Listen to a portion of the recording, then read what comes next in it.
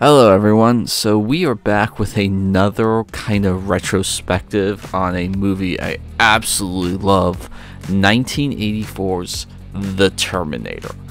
And I've kind of done this a few times before now. I did it with Alien, 1979's Alien, and with these kind of movies, I can't really do a numerical review on them because I would just unfairly give them perfect scores.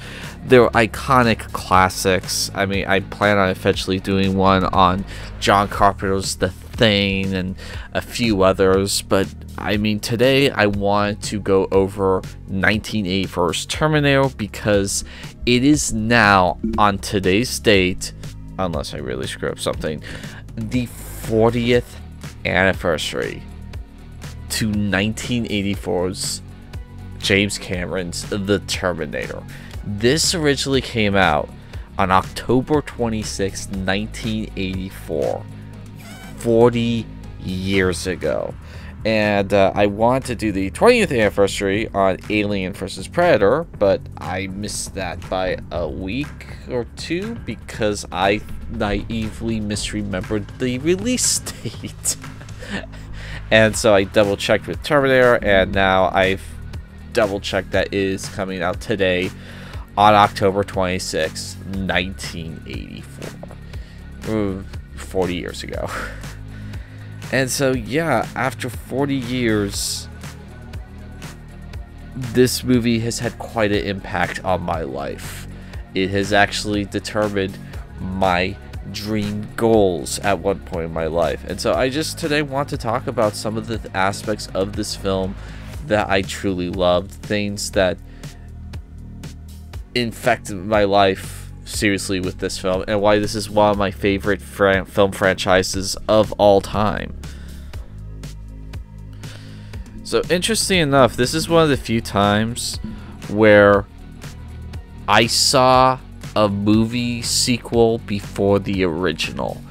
It first happened with Aliens. I saw Aliens before Alien, and then with the other one of the big three that I love in the TAP, Terminators, Aliens, and Predators. With Predator, I saw the second one before the first one.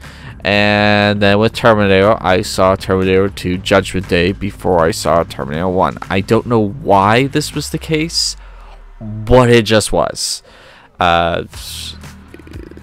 Weird coincidences and whatnot. It wasn't intentional, and I guess maybe my parents thought the first ones were just a little bit more graphic than the sequels.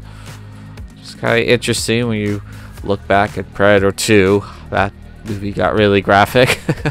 But we're not talking about Predator today. We're talking about Terminator. And yeah, seeing Terminator 2, I was never a huge fan of that film when I was a kid. I loved the beginning. I hated that they never showed the T-800 ever again. And it was just like, I watched the beginning of Terminator 2, and that's it. It's like, come on, Chris, we want to watch the whole movie. No, I only want to see the beginning, because that's where the cool robots are, and they never freaking showed them again. But one time, it's like, what's this? It's the Terminator. It's like, oh, is this like a sequel to no, this doesn't have 3 on it. It's like, no, this is the original one. It's like, well, why haven't I seen this one? And it's like, yeah, we thought it was probably a little bit too graphic, but you want to watch it? It's like, sure. Keep in mind, I'm 8. It's just like, we think it's just a tad too graphic for a 7-year-old. You just heard 8, Chris. Okay, now you can watch The Terminator. So, we pop this in. They're doing stuff in the house. I'm on the couch playing with my action figures, and the movie's playing, and you know, like, I'm kind of digging it. I'm kind of enjoying it quite a bit. And as the movie's playing, the scene happens where the truck blows up. I figure, oh, okay, this is the end. You know, he blew up the truck, the robot with the truck, and you know, I mean, overall, it was an okay movie. I mean, I kind of liked the scene where he was, like, doing surgery on himself. But, you know, it was a little anticlimactic. He got blown up with a truck. So, okay. And I'm, like, playing with my toys. I'm 8, just reminding you. Playing with my toys. Kyle Reese and Sarah Connor are hugging each other. They think it's over. And then the T-800 stands up out of the fire, and my jaw just hits the floor. I look like that wrestler that sees the Undertaker arriving on the stage. You know the meme I'm talking about. I'll put it up here just for context. I literally had that reaction, and it was in that moment I decided I want to make movies, because I want to make that. I absolutely love the ending to the first Terminator, and with that ending I actually appreciated the film so much more. If it didn't have that ending, I would have thought it was a nothing film, but with that ending, it's like, okay, I'm going to watch the police station scene again, where the shootout. It's like, man, that was a pretty good scene. Actually, I'm going to watch, you know, the nightclub sequence. Man, the nightclub sequence is really awesome. And I never really noticed these beforehand, just because I was playing with my toys throughout most of the movie. But after seeing that end sequence and just being glued to the screen, it was like, oh man, this is amazing. And of course, like, my mind just went wild with, okay, when are we getting a third one? Because I'd love to see a third one in more T-800 action goodness. Yeah. And I think it was this movie that kind of started making me notice directors.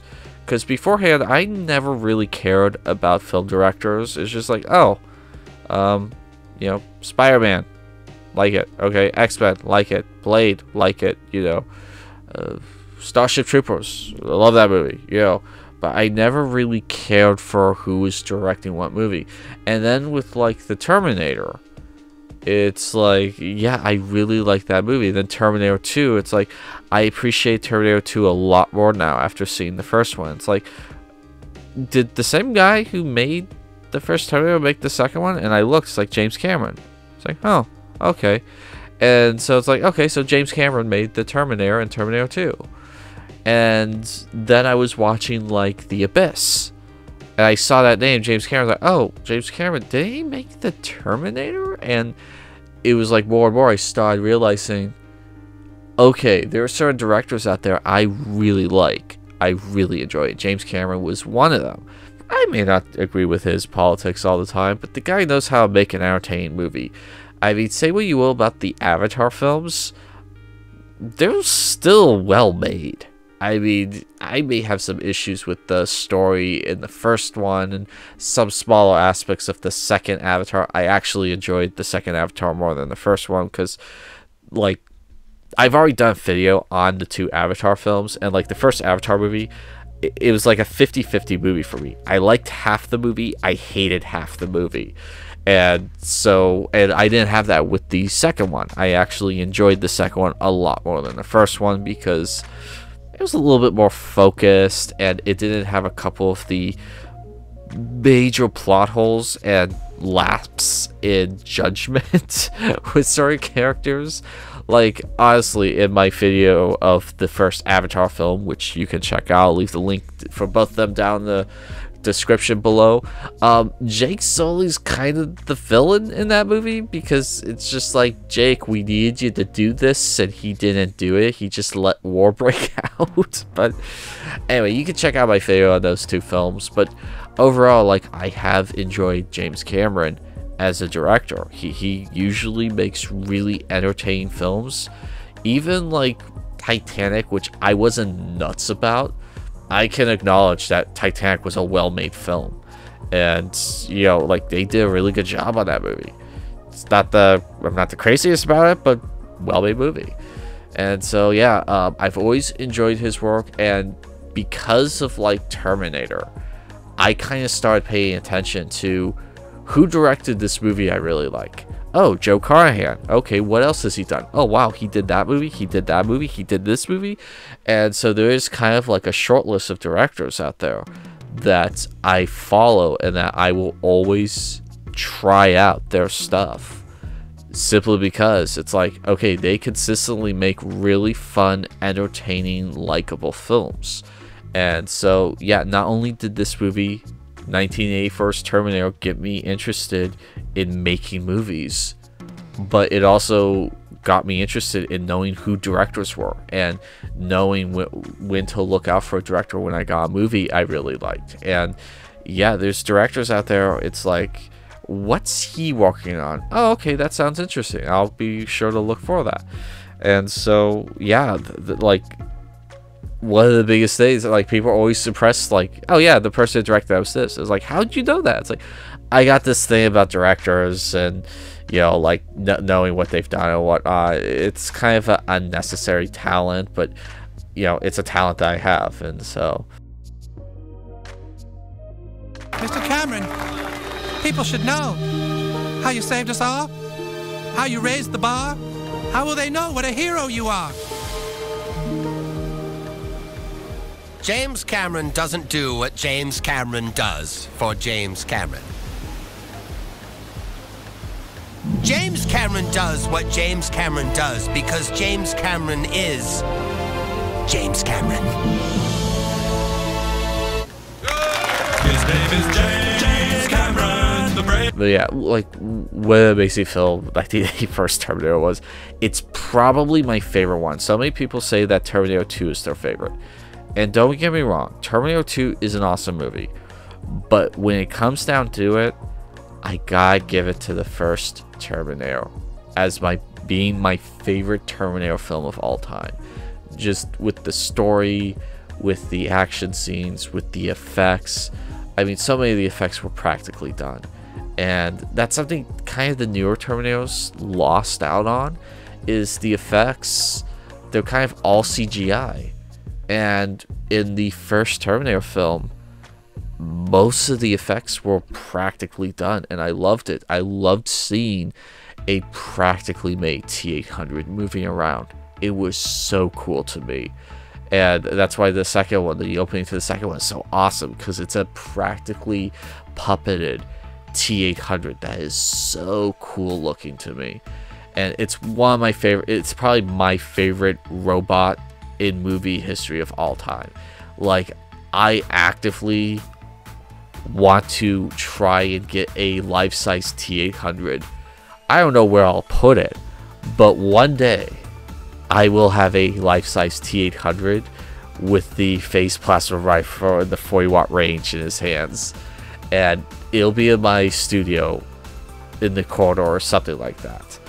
I don't know how I'll fit it in, but I'm going to get it done somehow, some way, sometime. Because I love the T-800 design. It is one of the coolest robot designs I've ever seen.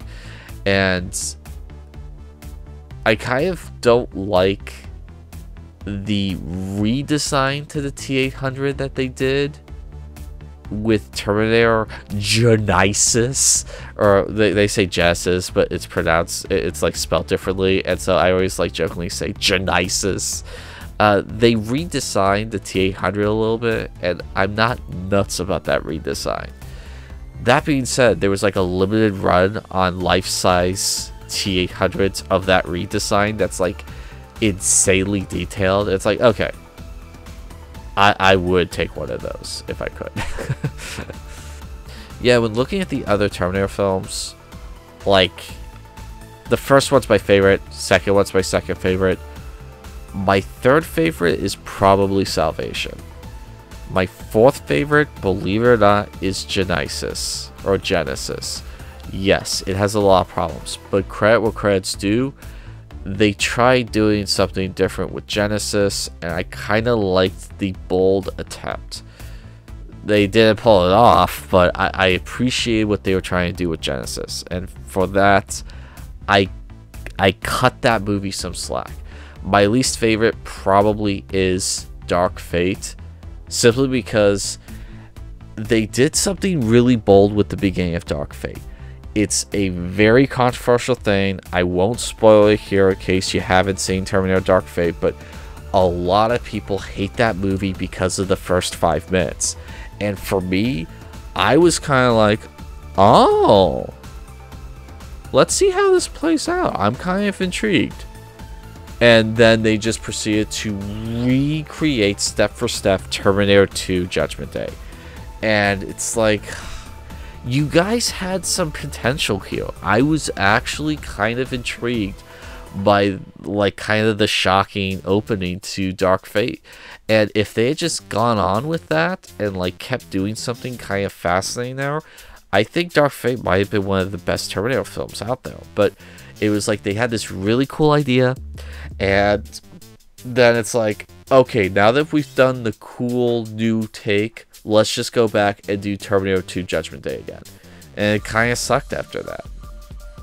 I know a lot of people will make the same argument with Terminator 3, how it's just Terminator 2 Judgment Day, and they're absolutely right. There's not a lot different, but 3 does have that spectacularly dark ending that I honestly, I did not think they were actually going to do, even when I was in the theater watching it and seeing it, and it's just like, they're not doing this. There's no way they're doing this. And then the credits start rolling. It's like, holy shit, they actually did that. And so that's why I give 3 a little bit more credit than Dark Fate. But yeah, I love the cast in Terminator 1984. Arnold Schwarzenegger, it's like he was made for that role. They originally were talking about O.J. Simpson being the Terminator, but the producers or James Cameron himself, they didn't see O.J. Simpson's like pulling off being a killer, which is funny in hindsight, but like at the time in 1984, he was like a golden boy when it came to celebrity status in America. I mean, everyone knew who O.J. Simpson was, and so it's like, oh, come on, no one would ever think that O.J. Simpson could be a killer. It's just like with Bill Cosby. Like, there was a period of time Bill Cosby was America's dad. It's like, there's no way Bill Cosby would ever do anything horrific. He's America's dad. Oh my goodness, what the hell? Yeah. And like that's one thing about the original Terminator that I miss, is the practical effects. There was a period of time, like you look at the newer Terminator films, it's all CGI. And I don't hate CGI, but there's times when they do CGI and it's unnecessary. And like with Terminator Salvation, yes, they had a lot of CGI, but they also did practical effects when possible. And I appreciated that movie quite a bit. There was a lot of really great practical effects in that movie that looked amazing. And there was like 1 or 2 in Genesis that looked awesome, but it was mostly CGI. And then Dark Fate was completely CGI as well. And it's like, can we go back to the practical effects? Because with Terminator 1, the practical effects were amazing. When Arnold Schwarzenegger was like fixing himself up in the bathroom, those effects, yeah, it's obvious that they were doing like puppeteering and whatnot, but those effects were incredible. Even to this day, they've aged marvelously well. And even later on, when like he's looking through the phone book and he looks plasticky, that was intentional, because it was supposed to just like show that his skin is like starting to fail. And so I thought that was a great effect. But like going back to the T-800 and the ending, like just that thing was scary and badass and cool at the same time. It was so awesome. Again, I cannot stress this enough. I will get a life-size T-800 at some point in my life. I don't know when, I don't know where. It's going to happen though. That is how much I love that robot design. The T-800 is like one of the coolest robots ever. If there were actually Terminators and someone was saying like, hey, you want a TX? You know, no, I want a T-800. Like the TX is cool, I've always liked the TX design. I've always liked how Christina Lorcan? I don't know how you pronounce her name. In the third Terminator looked. Is like, yeah, she's a great female Terminator. T800 is king for me. That's what I want. I want a T800. I don't want a T1000. I don't want a TX. I don't want a T3000. I don't want a Rev 9. I want a T800. Because it's just such a cool design. But yeah, so 40 years. That is crazy. 40 years it's been since this movie came out. This movie has aged wonderfully. I mean, it's one of those timeless films. You always hear about people saying, like, well, we're making a movie for a modern audience. It's like, I don't want movies for a modern audience. I want movies that are timeless. Movies that are for all audiences. That are for the modern audience, but also for the past audience and for the future audience as well. And Terminator, 1981's Terminator, is one of those movies where it is just a timeless film. It's one of the greatest science fiction and horror films ever made. Believe it or not, it's actually kind of a horror film.